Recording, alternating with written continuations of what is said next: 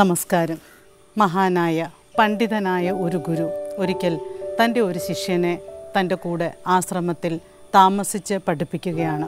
ഗുരുകുലത്തിൽ ഗുരുവിനോടൊപ്പം, ഗുരുവിൻ്റെ പത്നിയോടൊപ്പം, അവിടുത്തെ കുട്ടികളോടൊപ്പം ഈ ശിഷ്യനും ആ ഒരു ഗുരുകുല കൂട്ടായ്മയിലെ കണ്ണിയായി പ്രവർത്തിക്കുകയാണ്.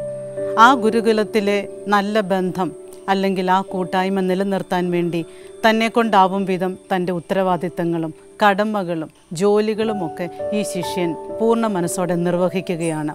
ഇതിനിടയിൽ തന്നെ ഗുരുവിൻ്റെ മുഖത്തു നിന്നും പുതിയ അറിവുകൾ, ആശയങ്ങൾ, മഹത്വചനങ്ങൾ ഒക്കെ അയാൾ പഠിച്ചെടുക്കുകയും ചെയ്യുന്നു. അങ്ങനെ ഗുരുവിൻ്റെ ധ്യാനത്തിലും പ്രാർത്ഥനയിലും പ്രവൃത്തിയിലുമൊക്കെ പങ്കാളിയായ ശിഷ്യൻ ഏതാനും വർഷം കഴിഞ്ഞപ്പോൾ ഏതാണ്ട് ഗുരുതുല്യനായി എന്ന് വേണമെങ്കിൽ പറയാം. അപ്പോൾ പിന്നെ ആശ്രമത്തിൽ നിന്ന് യാത്ര പറയേണ്ട സമയമായി.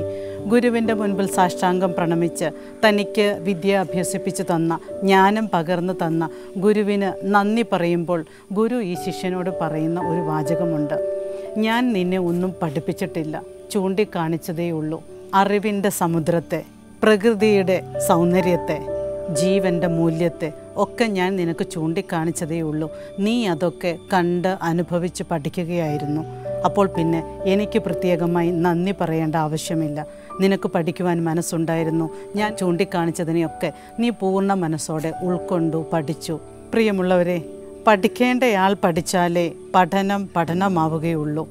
വെള്ളം കുടിക്കേണ്ടയാൾ പുഴയിലിറങ്ങിയാലേ വെള്ളം കുടിക്കാൻ സാധിക്കുകയുള്ളൂ. പശുവിന് ദാഹമുണ്ടാകാം. പശുവിനെ നോക്കുന്നയാൾ അല്ലെങ്കിൽ അതിൻ്റെ ഉടമസ്ഥൻ അതിനെ പുഴക്കരയിലേക്ക് നയിച്ചെന്നും വരാം.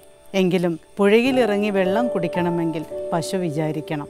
അങ്ങനെയെങ്കിൽ ജീവിതത്തിൻ്റെ ഉയർച്ചയും വളർച്ചയും പുരോഗതിയും നേടണമെങ്കിൽ നാം മനസ്സുവെക്കണം, നാം പഠിക്കാൻ തയ്യാറാവണം. നമ്മുടെ മനസ്സും നമ്മുടെ ആഗ്രഹവും നമ്മുടെ തീരുമാനവുമാണ് പല കാര്യങ്ങളും നമ്മെ പഠിപ്പിക്കുക എന്ന് ഇതിലൂടെ വ്യക്തമാകുന്നില്ലേ?